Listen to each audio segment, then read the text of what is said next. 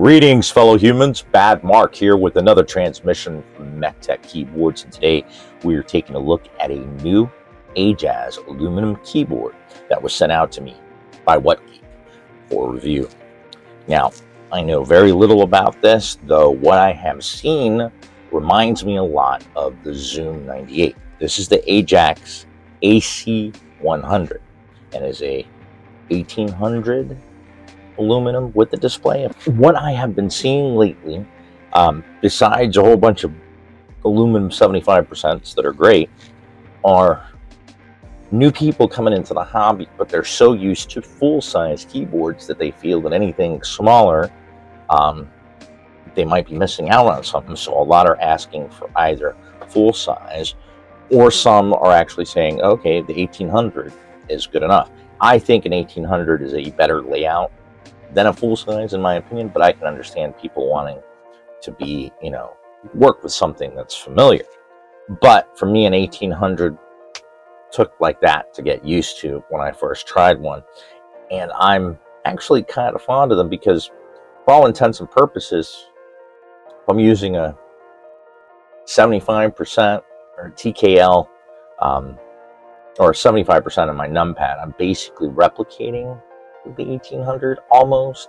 I mean, depending if you have that one U0 or an actual 2U0, but for the most part it works. I have no problem using an 1800 over a full size.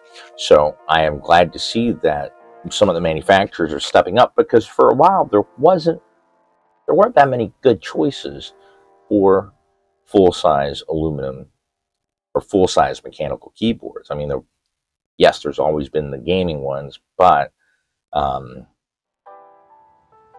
as far as solid work, that could also serve as gaming keyboards that were gasket mounted, that offered good switches, good keycaps right out of the bat, there wasn't that many choices. So we're starting to see more full-size 1800s come into the game, into the in-stock market. And they're in stock, they're quite affordable, and they're attracting those people that may not have known about. A lot of people don't know about mechanical keyboards, so they're like, what's the difference? Like, my computer came with a keyboard. I think that this market will continue to grow, and I'm curious to see. I mean, I believe one of the Linux laptop manufacturers, I think, came out with a keyboard, but I think it's just a rebranded keyboard. But I wonder how long it'll be before you'll be able to go to Dell or Alienware or one of these, or HP, one of these computer sites, and actually have a selection for a mechanical keyboard, and maybe some that are not theirs but are third party that you can add, when you're checking out and you're buying a new PC. Gives you all the options for software, extra hardware, webcams, everything. But to have a selection for mechanical keyboards in that section, I think we'll see it sooner rather than later. But that's just my guess.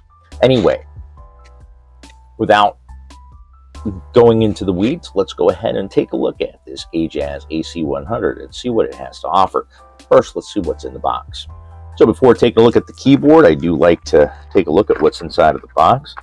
Here we have a user manual, and it looks to be in several different languages and pretty complete. In the accessories box, that got a little beat up. I think that might have been my fault. We have a USB-C to USB-A cable. It is nice nylon braided. We have a standard wire switch and keycap puller, and we have an extra set of switches. As I always tend to say, I appreciate when manufacturers include extra switches, because you never know what could go wrong. Switch is the smallest, easiest part to replace, so having some extra ones is really nice. Oh, well, that's an interesting switch. From the style, I want to say it's a box switch, but it's very different. The housing on it, the shape on it, it's quite different. There's no branding. None that I can see anyway. So I'm going to guess it's an Ajazz switch. It is a long pull, and it's a I had to guess, I would say it's a progressive spring because it starts out really light and gets heavier as you go down. Has a more muted bottom out than most long poles. And I mean, that's a long pole. That's probably at least like probably a 3.5, 3.6 travel. But it's much more muted, not quite as sharp. And we'll also include the LED diffuser here in the window, which does come out. But as always, it's greatly appreciated when some extra switches are included. And here we are with the Ajazz AC100. Now, I don't know if you guys noticed, but some, especially aluminum keyboards, will come in plastic wrapping. They do this so that you can inspect the keyboard and ensure that there's no Mars on the finish. Because basically it's like, you know, hey, once you remove the sticker, you're basically saying, hey, everything is fine with the way that the keyboard looks.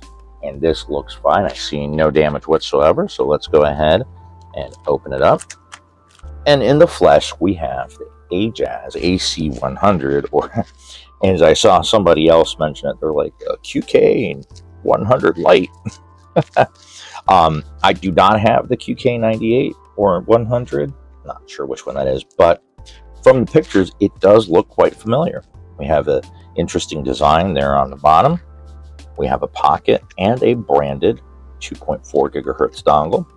We have switches for the mode, both connectivity and OS. And we also have a screen as well as an LED diffuser bar. So as you can see, we have a nice 1800 layout with a full 2U0. That is very, very nice. And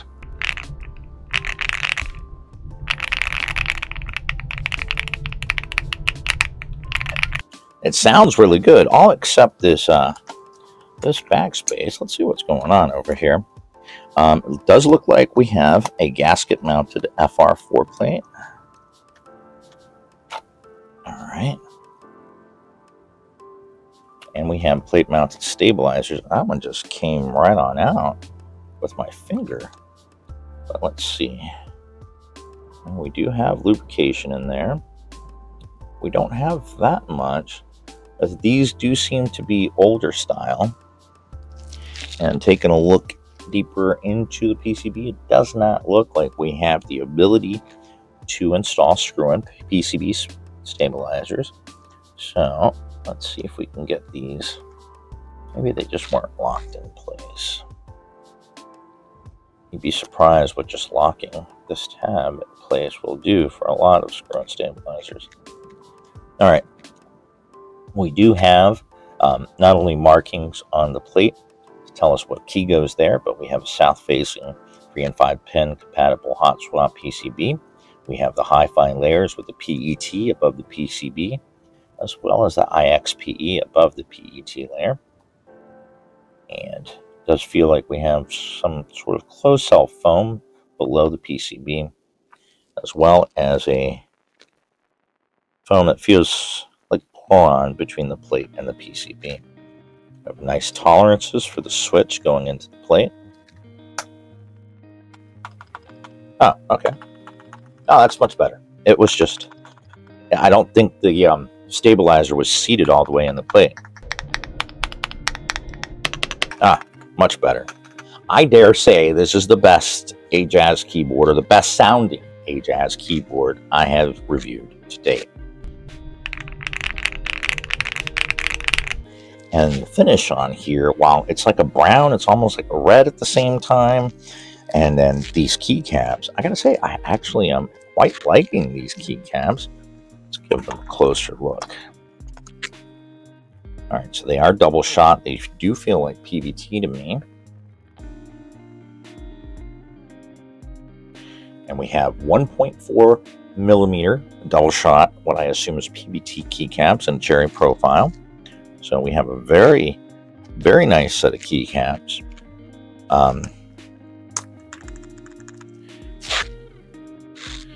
We have the 1U modifiers on the right of the spacebar. And we have some sub-legends showing us what we've got as far as like mission control for Mac. Looks like record FPS, looks like we have some functions here that we'll have to take a look at the software to see what they do. We have the light effects, dim and brighten, and that speed. That seems to be the light effects as well. It might be for that bar. Then we have the navigation keys. That's why basically we have everything.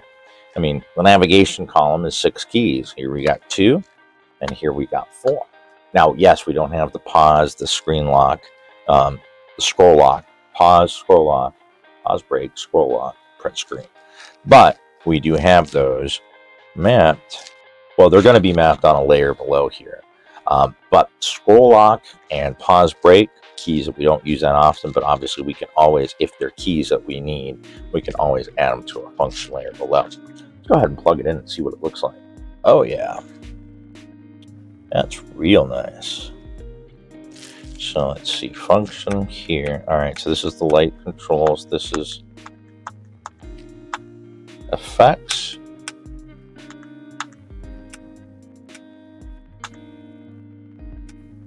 Let's just change individual colors.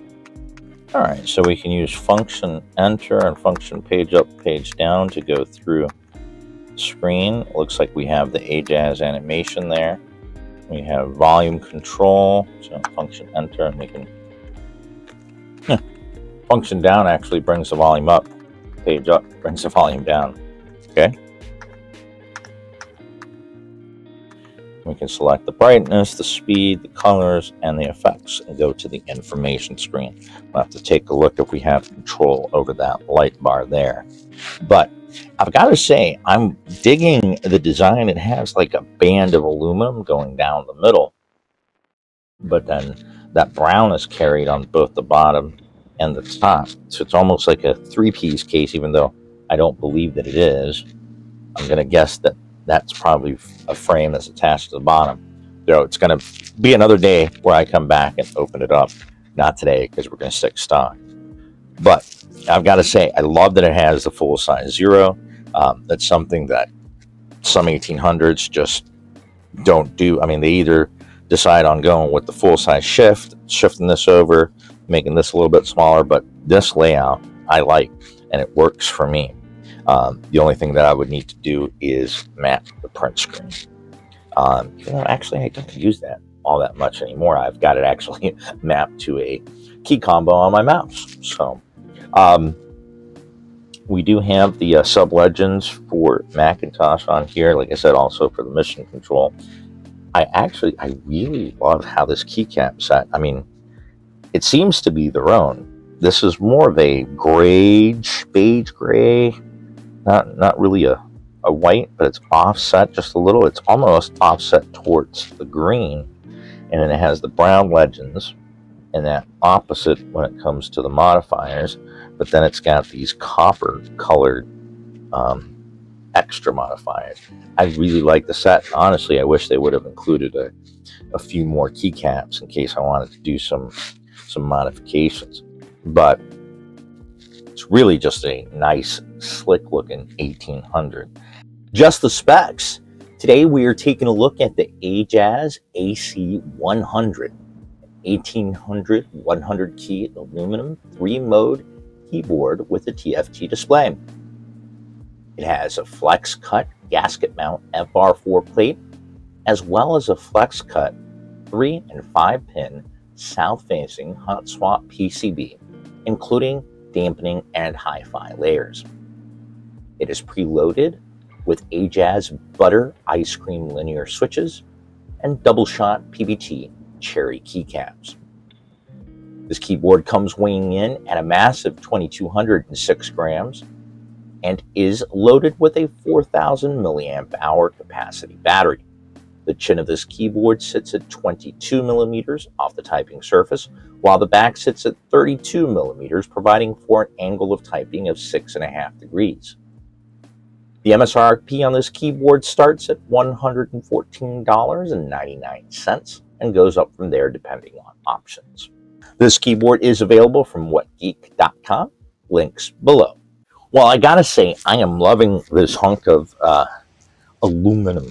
I don't want to say metal, but technically it's an alloy, right?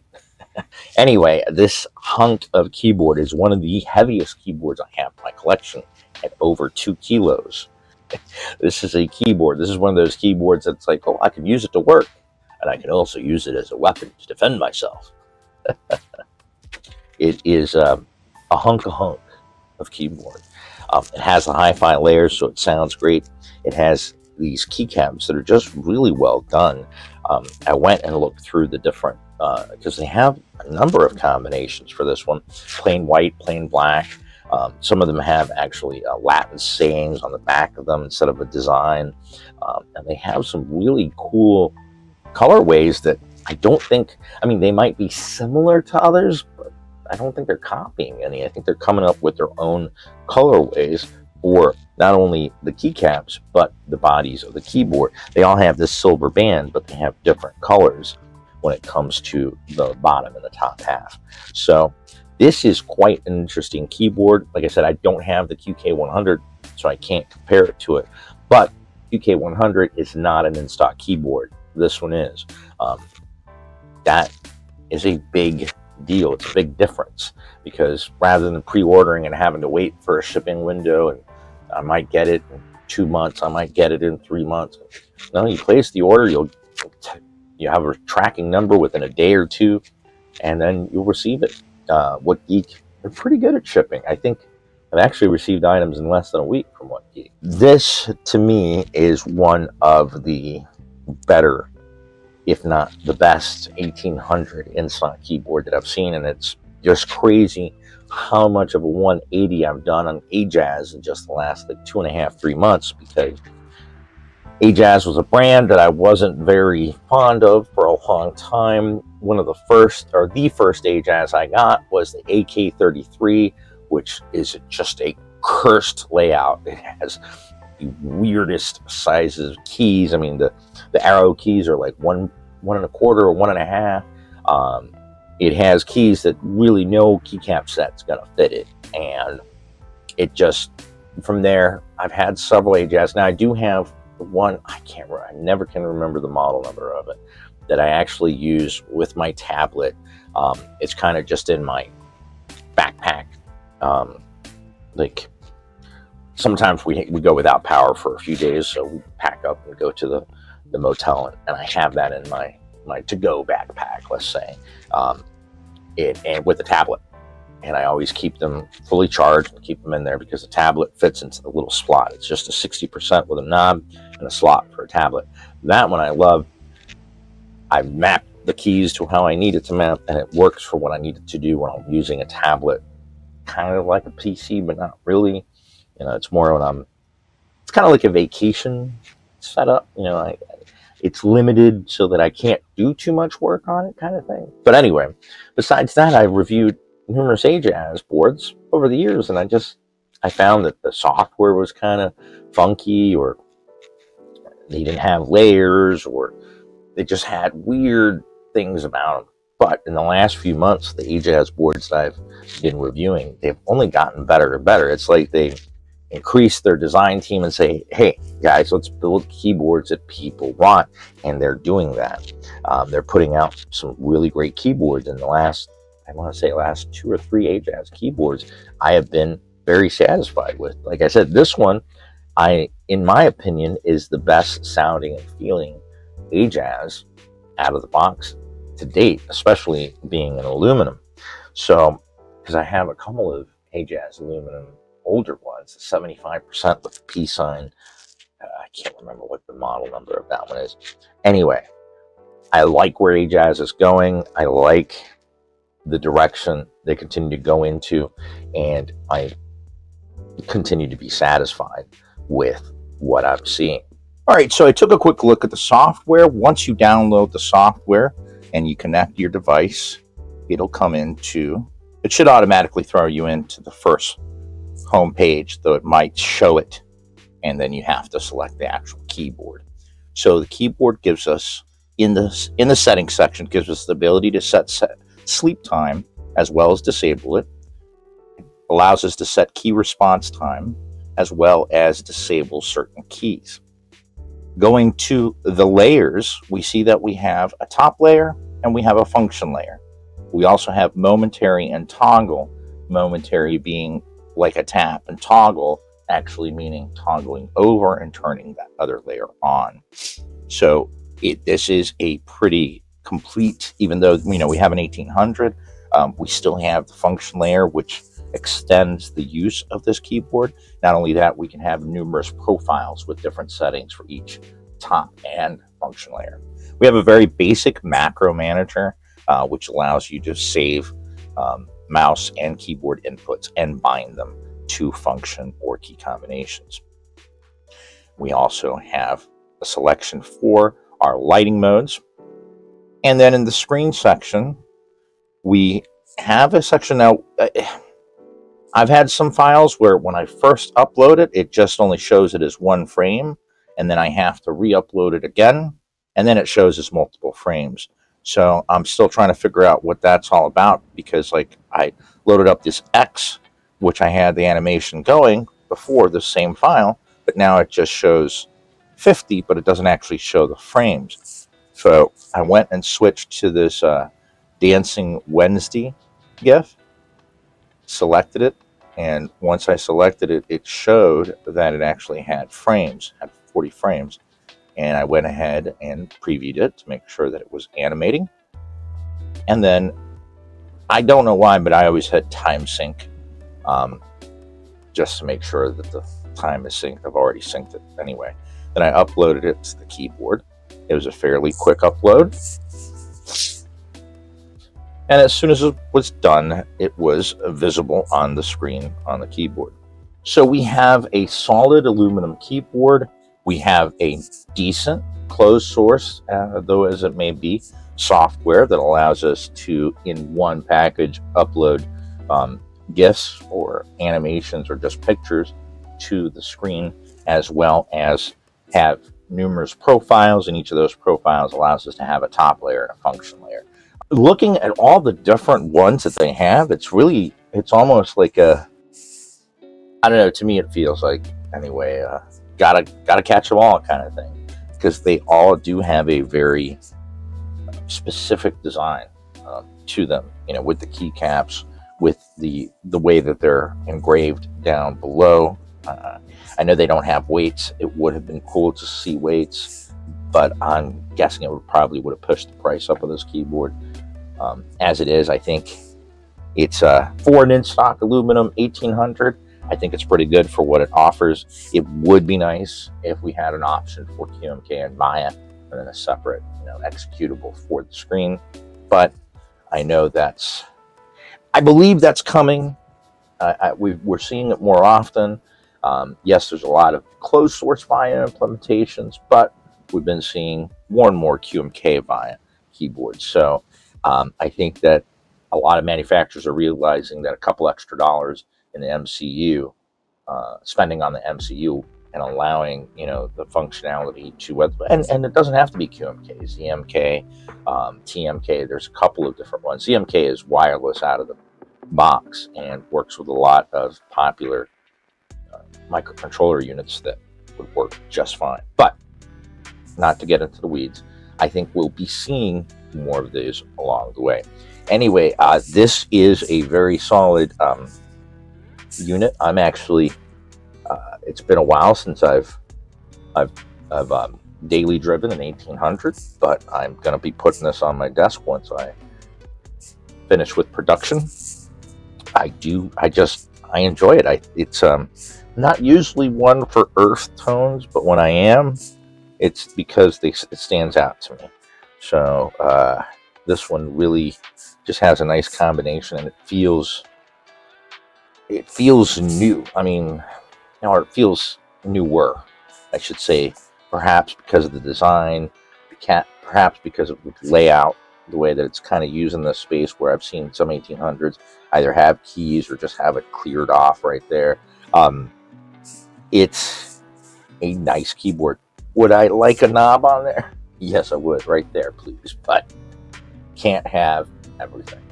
I'm going to go ahead and leave you wonderful folks with a stock sound test of the Ajazz AC100. I will be coming back to this keyboard, so if you have any comments, questions, or suggestions, please drop them down below. A like and a subscribe do go a long way, and they're much appreciated. But for now, I want to wish you awesome people a beautiful day. And until the next transmission, keep calm and keep it on.